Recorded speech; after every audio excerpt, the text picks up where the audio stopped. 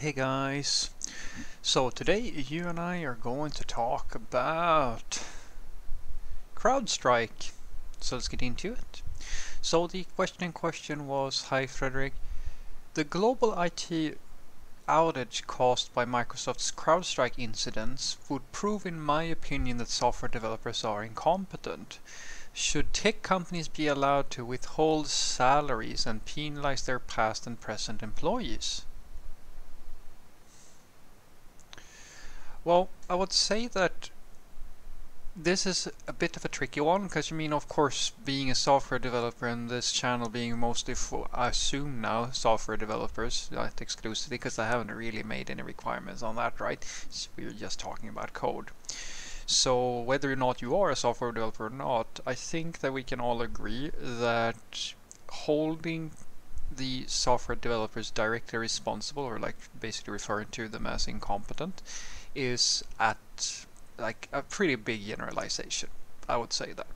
But the thing that most people would probably expect me to say is that, well, of course not. Like that's being a software developer. That I can't identify with being incompetent, and surely I don't want to be responsible for these sorts of things and so forth. But I want to say this, and that is that I believe personally that software developers needs to have a certain level of accountability, similar to how, let's say, and this is not just the software developers themselves, it's the company as well, because that's the problem with your statement, because basically what you're saying is, well, in the way you formalize this, it would basically put you in the best possible position as a company, because basically that means that anything that goes wrong, in theory, you can blame on your employees, and so you can legally shift from being being at a company level responsible for the outcomes of a project to just saying that an individual is responsible. As you probably know, that's a very popular move when companies, especially at the higher levels, get into trouble, where they, instead of being trialed as an organization, they just point the finger at a CEO or something like that, so you can chop off one person and then the company survives and kind of gets through the whole thing, right? And this is a similar sort of setup where you reap the benefits as an organization and the profits and stuff like that, but as soon as there's any liability, you can move that to an individual instead, which means that the whole thing continues.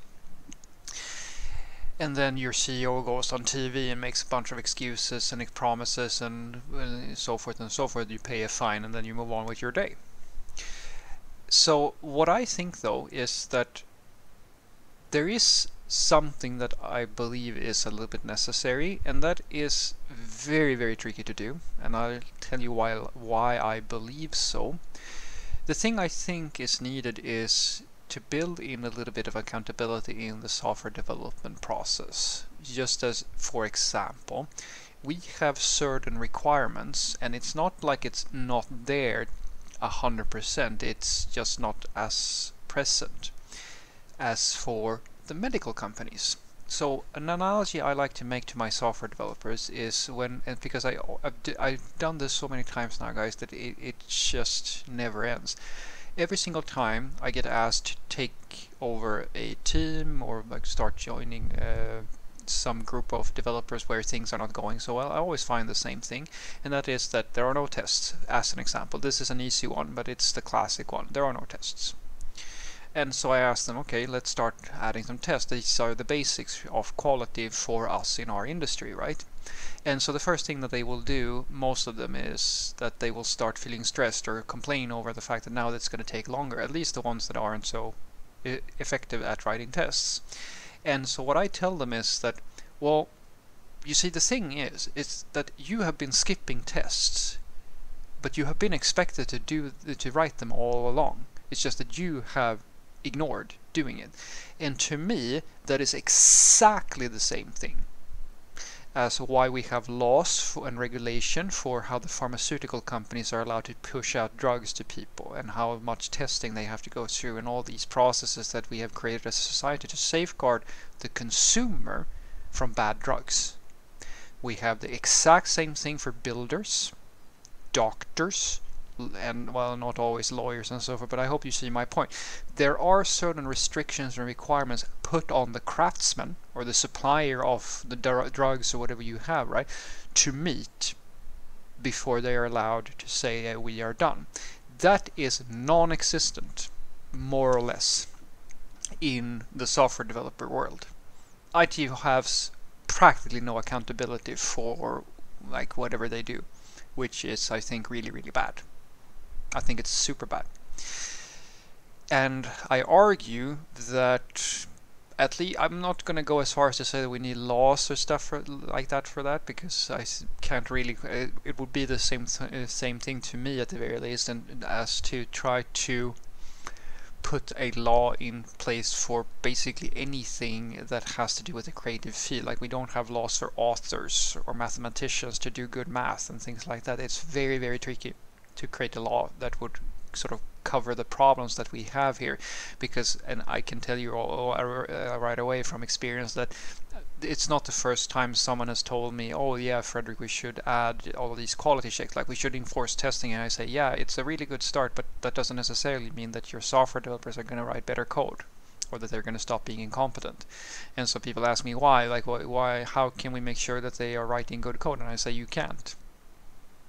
Basically, you can put all the restrictions, you can put all the requirements on them, but fundamentally, like, even if I say, and the software developers who have been through this a few times can hopefully agree, even if I say that you should be writing tests to ensure that things like these gigantic outages and stuff like that, or so forth, as you can imagine, it's not just down to testing, but it's one piece of the puzzle. Even if I ask you to do that, that doesn't mean that you're writing good tests. It is exactly the same thing as me saying that, well, you should build a really good building, and then I put a bunch of requirements of what things you have to check off your list in order to be allowed to build that building. If you have people who are nefarious or things like that, they are still going to produce that building. If they're incompetent, they're still going to produce that building, but there might be a million other things that is not per se covered by a law or a rule or whatever that will still fail. In our world, as you can imagine, if I say we should have 100% test coverage, well, you can get 100% test coverage without writing a single useful test. It's very, very easy if you really try. And that's the problem here. Like, basically, how do you create a rule for people basically being required to be competent in any given situation? So what I want you to take away from this is that I do agree that some accountability should be applied to the IT industry, to IT in general, but not at a necessarily only at a personal level. I think that the model that would suit us better is out there, that is applied for different industries, such as, like, how we can hold, say, a politician accountable for corruption, or a business owner for embezzlement or things like that. We can hold an individual accountable for their actions, as long as we can agree on some practices that should be applicable to people in a legal context when they are a craftsman or like a public servant or whatever. So we can hold someone accountable in a legal fashion. And the same thing has to be true for the business, because, as I said, it's like when the chips are down, people are always going to play the victim as much as humanly possible. And unless you have, as I said, some requirements on people to fulfill, accountability usually goes to the side. It's not something that people are going to prioritize out of the kindness of their heart. Some people will, because some people and some organizations are generally interested in always, doing business above board, not doing anything nefarious or morally discussable or ambiguous. And so those are models that, those are examples of things working really, really well. But the rules and the regulations and the accountability and all that stuff is necessary for the cases when you don't have that. And that's the problem, basically. Even if you create all these laws or regulations, or you hold people accountable and so forth, it's really tricky. That's why the law books are massively thick, to create a set of rules that just basically boils down to the same thing. Make sure that everybody is acting in good faith, doing things that are honorable and like just and so forth and so forth under all circumstances. And of course, they have to do all of that while acting with perfect competence without making any mistakes or, you know, dangerous mistakes and so forth in any given circumstance. That is really, really tricky. So I don't believe that you just arbitrarily say that a tech company should be able to blame software developers for being incompetent. I think that there should be requirements on things that software developers should fulfill in order to, you know, because if you write really, really shitty software and you just don't give a fuck, I think you should be held accountable for that. How we figure out if that is happening or not, that's a different story for sure. And the same thing should be applicable to the IT companies, because bad software and these outages, I can tell you right now, the CrowdStrike outage did not just happen because there are a bunch of incompetent software developers somewhere. There's a lot of people involved in something that big happening, and it's really tricky to just put it on one person or one or the other person. That's why I argue, as I said, we as a society should treat this a little bit like a big building just collapsing for no reason. People should be held accountable, but it's never as easy as just saying the builders did it, or the materials were inferior, or so forth and so forth. You have to investigate these things and really know what parts are reasonable to expect from each player in such a catastrophe. Have a great day.